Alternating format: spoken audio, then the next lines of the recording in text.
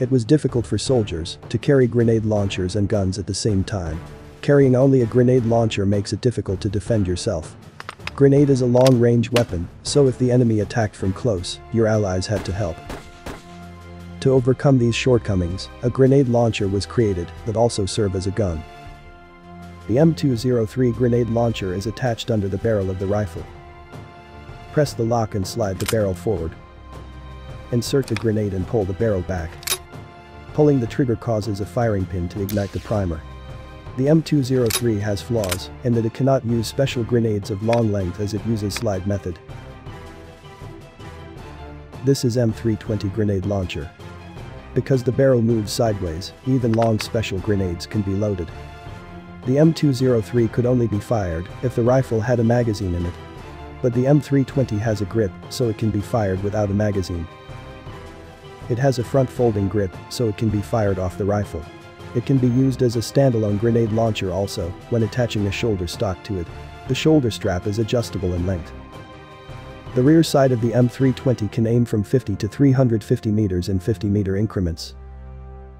40mm grenades are used as high explosives, dual-purpose grenades, air explosives, smoke grenades and many more. High explosives are designed to explode on the ground and inflict casualties. Explosives consist of a mixture of RDX and TNT, detonating over 300 fragments. The killing radius is about 5 meters. The high explosive, dual purpose, contains a small shaped charge and can penetrate up to 5 centimeters of armor. Air bursts are fired using an electronic time module. It explodes in the air and a lot of balls blast out with the explosion. It can attack enemies hiding behind trenches or cover. There are also aerial bombs that use radio waves. When a radio wave is emitted from an external antenna, the grenade receives the radio wave and calculates the distance automatically. This grenade contains a dual purpose and can pierce concrete and strike enemies behind it. Because real-time distance measurement is possible, it can even attack drones. The buckshot contains 20 metal spheres. It is made for shooter's defense and is used to attack enemies from a short distance. There are also grenades used for reconnaissance. When grenade is fired, parachute unfolds as the bomb falls, and the built-in camera transmits images of the surrounding area. There are also grenades that can be launched like drones. You can check what's going on in the battlefield through a video using drone. In addition, it is used as smoke grenade, flare grenade, and tear gas grenade. This is a M32 grenade launcher. It uses a revolver method that fires 6 grenades while rotating. The shoulder strap can be adjusted in length and angle, so it is possible to make stable shooting without changing the shooting posture. The sight is adjustable from 0 to 375 meters in 25-meter increments. The scope has a crosshair in the area where grenades will be projected from, is used to determine the scope. Pull the lever on the front and turn the handle to open the cylindrical magazine. By turning the cylinder counterclockwise, the center spring is wound. The cylinder is rotated by the force of a spring. Put the grenade into empty chambers and close the frame by turning the knob. When the trigger is pulled, a firing pin ignites the primer and grenade is fired.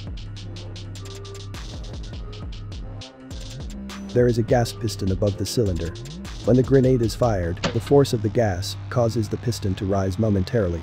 When the piston rises and lifts the catch release, the holded pin is released and the cylinder rotates. The gas piston and locking mechanism come down and stop rotating when the pin engages the locking mechanism. When all the grenades are fired, the chamber is opened and the shell is extracted. When the select lever is set to S, the safety lever will interfere with the operation of the firing pin. When the select lever is set to F, the hole in the safety lever is opened and the firing pin is operated. When it comes to grenade launchers, it is usually a single-shot launcher such as the M79 or a launcher that mounts under a rifle, such as the M203. The grenade used for these single-shot launchers is low-velocity grenade with low speed and short range. On the other hand, there are weapons that fire many grenades in a row, like a machine gun does, and this type of grenade launcher is called an automatic grenade launcher. An automatic grenade launcher uses high-velocity grenades with high firing speed, so the range is long and the killing radius is wide. In the next video, we will learn about automatic grenade launchers.